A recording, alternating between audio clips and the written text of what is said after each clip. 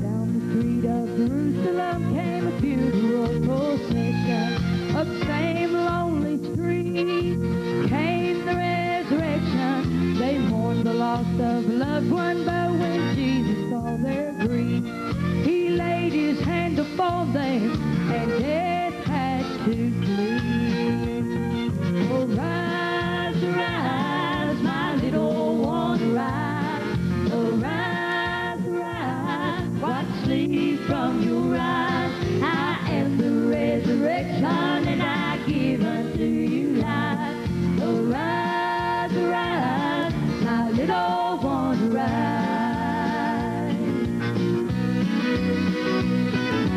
Down the street, glory, someday I'm gonna stroll in the land of milk and honey, where things will never grow old. When Jesus comes back for us on that resurrection day, in my heart I'm so excited I can almost hear him say, rise, rise, my little one, rise. Oh, rise, rise, wipe sleep from your eyes. I am the resurrection, and I give unto you life. So rise, rise, my little one, rise. I am the resurrection, and I give unto you life. So rise, rise, my little one, rise.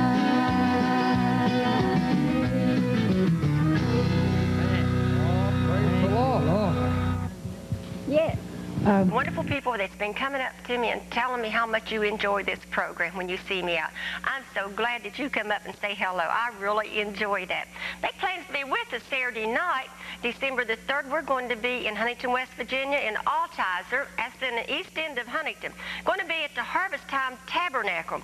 Come to Russell Creek Bridge, go straight, come to the intersection, and there'll be a roller skating place. Go right past that, go to the end of that road. You'll find on the left-hand side is the old Kerr glass plant. Well, you make a left there, you go clear to the end of that road, make another left, and you just go a little pinch there, and right on the right-hand side says the church. So just make plans to be with us. We're looking forward to a great outpouring of the Holy Ghost. I'm telling you, we're going to have a time in the Lord. So you make plans to be with us. Looking forward to meeting you.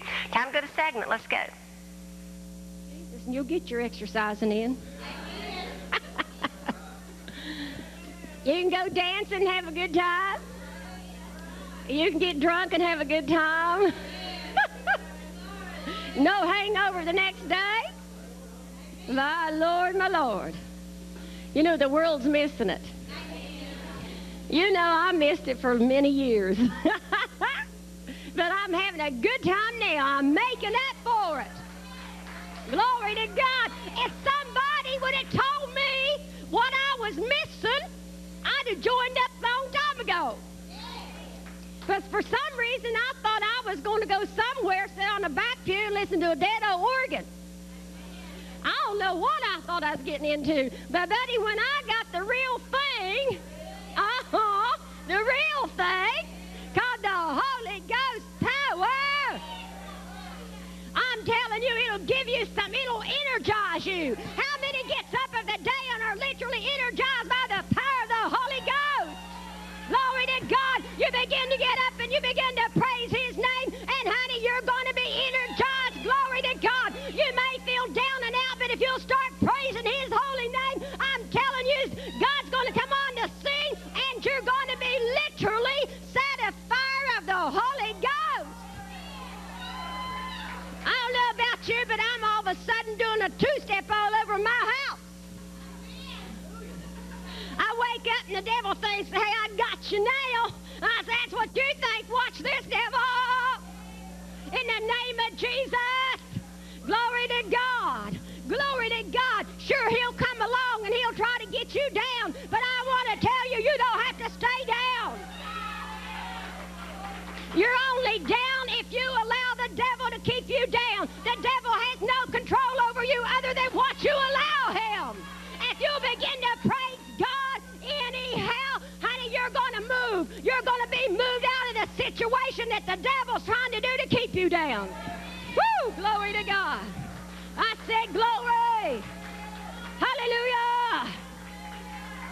I got up this morning and God began to minister to me about the message. Hallelujah, called praises. Hallelujah. Hallelujah. Jesus Christ is looking for some hearts that's going to praise Him anyhow. Glory to God. Glory to God. Honey, when they call you and they tell you your mother's just had a heart attack, you better go to the emergency room. Honey, you still better be praising God. I said, okay, just let me get my things on. I'll be right over. I go and I pray for my mama. Oh, and she said, doing fine. She said, honey, you go on and do God's work. I'm in His hands. I know you got to work for God. And I just skipped him a little out there praising God because she's in the almighty hand of God tonight. Glory to God. Hallelujah. And Kathy, she comes all the way from Charleston. My God, I'm wrapped up, tied up, and tangled up in Jesus tonight. Woo! She calls me. She said, Sister Pat, my mother died and she went to heaven yesterday. And I'm coming to the service. And she's been praising God every step of the way. I tell you, and if you get in the wilderness, you get in that old furnace, you want out, you start praising Him. Woo!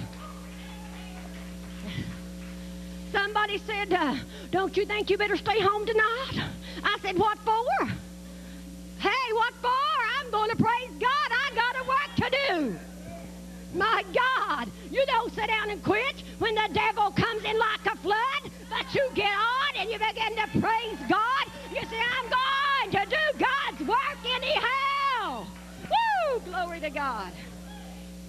Hallelujah. Hallelujah. Now I want to tell you something. If you want your prayers answered, you start praising Him. The minute you cry out to God, honey, you don't end that prayer without a praise and a thank you. Hallelujah! Hallelujah! Glory to God. If you do that, you won't have to keep going back and asking. Woo! I said you won't have to keep going back and asking. Hallelujah! How many knows if you're going to receive something, you're going to reach your hand out and you're going to say thank you. When you reach out and say thank you, honey, you're receiving something.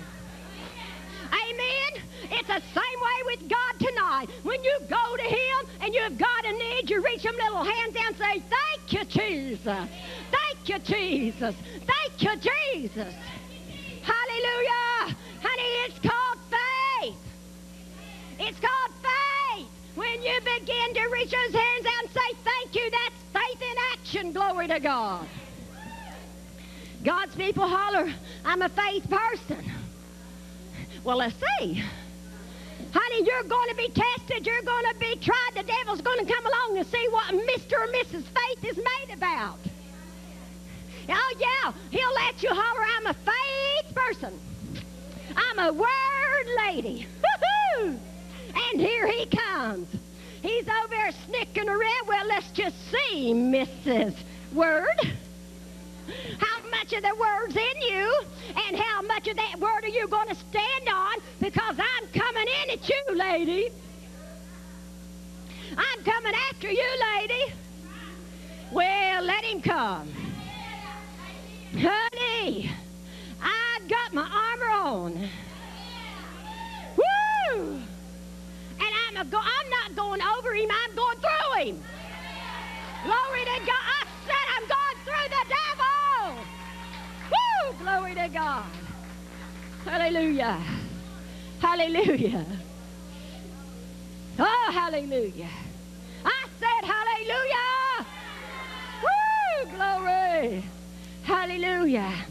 To make your prayers the most effective, honey, you just begin to praise Him and you watch. You watch what's going to happen. Hallelujah.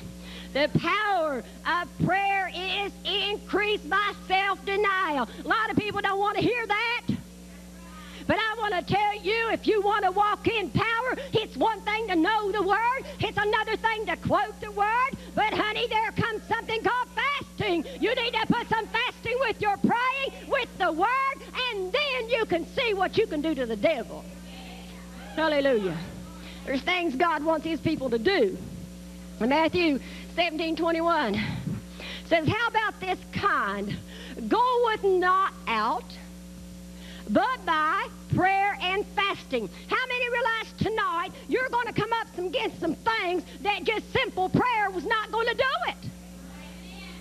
That's why he said prayer and fasting. When you go up against the wall and nothing's happening, I tell you to declare yourself a sanctified fast before God and tear the devil's kingdom down. Make him take his old grubby hands off on you. And I want to tell you, he has to do it. Hallelujah. Hallelujah. Verse 22 says, and all things whatsoever ye shall ask in prayer and believing, ye shall receive. Whatsoever. How much more clearer, how much more plainer does the Word of God have to get for you tonight? It declares whatsoever, anything, if you ask and you believe, my God, you're going to receive. Woo! Glory to God. Hallelujah.